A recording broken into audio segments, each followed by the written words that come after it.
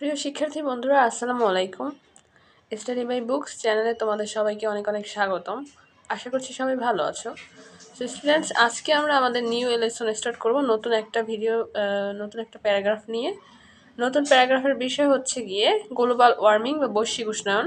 প্যারাগ্রাফটা কিন্তু খুবই ইম্পর্টেন্ট, কারণ বর্তমানে কিন্তু গ্লোবাল ওয়ার্মিং একটা খুবই ইম্পর্টেন্ট একটা ম্যাটার আমাদের পুরো বিশ্বে। কারণ গ্লোবাল ওয়ার্মিংয়ের সাথে সাথে বাংলাদেশের বৈশ্বিক উষ্ণতা বৃদ্ধি পাচ্ছে। সো স্টুডেন্টস, আজকে আমি প্যারাগ্রাফটা পুরো বাংলা অর্থ সহকারে তোমাদেরকে প্রতিটা লাইন ভেঙে ভেঙে পড়িয়ে দেওয়ার চেষ্টা করব। আশা করছি তোমরা খুব ভালোভাবে বুঝতে পারবে। স্টুডেন্টস, চলো আমরা আমাদের নিউ লেসনটা স্টার্ট করি। গ্লোবাল ওয়ার্মিং, বৈশ্বিক উষ্ণায়ন। Global warming refers to the rise in temperature of the আর্থ। এই লাইনটির অর্থ হচ্ছে বৈশ্বিক উষ্ণতা মানে হচ্ছে যে তাপমাত্রা বৃদ্ধি পায়, পুরো বিশ্বের তাপমাত্রা বৃদ্ধি পায়। It is the gradual warming of the air, অর্থাৎ ধীরে ধীরে বাতাসের উষ্ণতা বৃদ্ধি পাচ্ছে। The main culprits of for global warming R carbon dioxide gas and pollutants such as methane and ক্লোরোফ্লোরোকার্বনস। অর্থাৎ এর জন্য প্রধান দায়ী হচ্ছে এই উষ্ণতার জন্য বা গরম হচ্ছে পৃথিবী, কার্বন ডাইঅক্সাইড গ্যাস, এবং এর জন্য যে দূষণকারী সেটা রয়েছে মিথেন গ্যাস এবং ক্লোরোফ্লোরোকার্বনস। তো তারপরে আসো কি বলা হয়েছে, the destruction of tropical rain forests, burning of fossil fuels, rapid growth of industries, use of chlorofluorocarbons CFCs in electrical appliances and manufacturing commercial products and many other unwise activities of human beings contribute to the increase in carbon emission.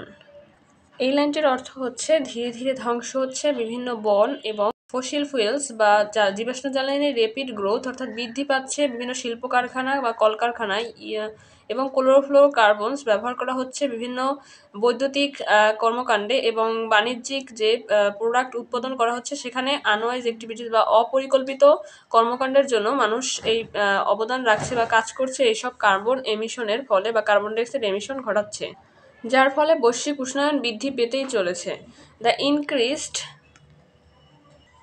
amount of carbon dioxide and other gases around the earth makes a layer in space, অর্থাৎ এর ফলে carbon dioxide gas বৃদ্ধি পাচ্ছে এবং অন্যান্য gas চারপাশে যে বৃদ্ধি পাচ্ছে সেগুলো বিভিন্ন পৃথিবীর স্তর তৈরি করছে বা খালি জায়গা তৈরি করছে।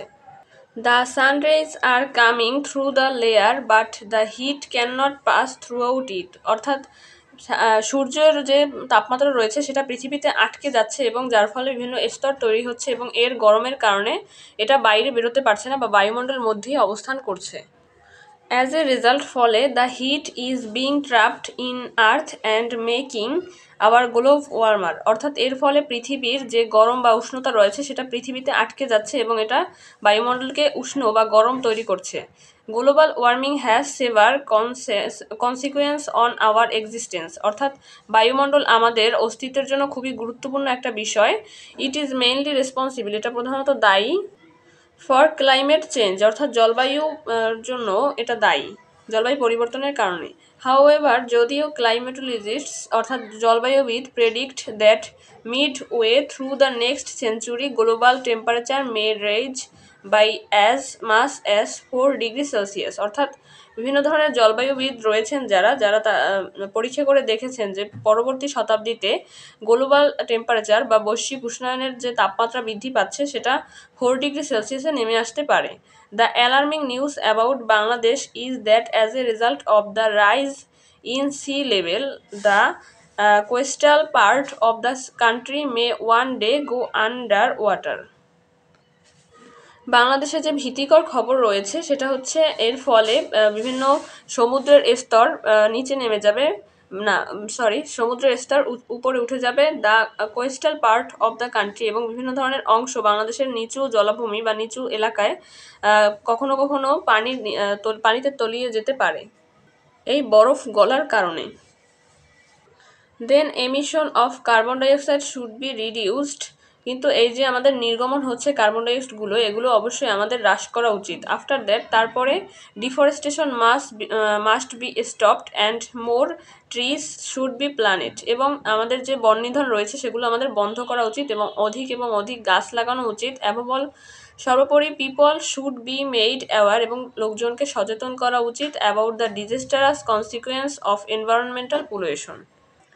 সর্বোপরি লোকজনকে সচেতন করা উচিত যাতে পরিবেশটাকে আমরা দূষণ থেকে হাত থেকে বাঁচাতে পারি এবং পরিবেশ দূষণমুক্ত রাখতে পারি, যাতে এই ভীতিকর অবস্থা এড়ানো যায়।